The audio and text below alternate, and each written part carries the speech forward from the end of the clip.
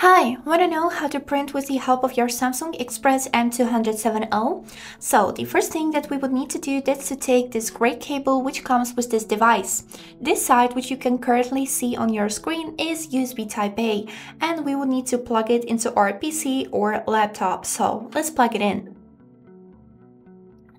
And the second side that is left on this cable is the side which are we supposed to plug into the back of our printer.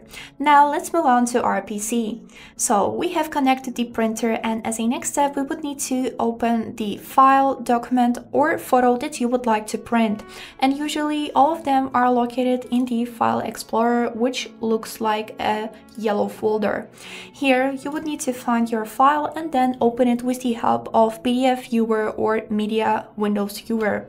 So let's open it in, and the first thing that we can see here is this upper panel in which we can notice this printer icon, and by clicking on it we will get to the print settings. So now our printer should be ready to print, and you should be able to see the name of your printer in this tab named printer. So next thing that we got here is some printing settings, which can be orientation, which can switch between portrait and landscape, amount of copies, we can make it bigger with the help of these arrows, also paper tray, which can be auto select or manual feeder. Then next important thing is paper size. The most standard paper size is A4, and you can see it right here. Then here we can see paper type, and usually we got just printer default, but if you got any special type of paper, it will be great if you will select it here. Then here we got photo size, and we can choose between full page or more different sizes that you can see in this tab. Then here we got page markings, and here you can see normal or uniform. Then we got fit, which can be full page or shrink to fit. And this is it. Now to print our photo, we would need to make sure that our printer is enabled.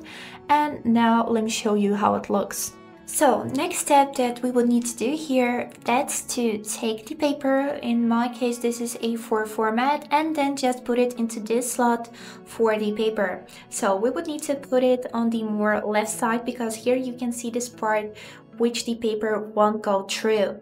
Now we leave the paper like this, and now as a next step, click on this button, power or wake up, to turn on our printer.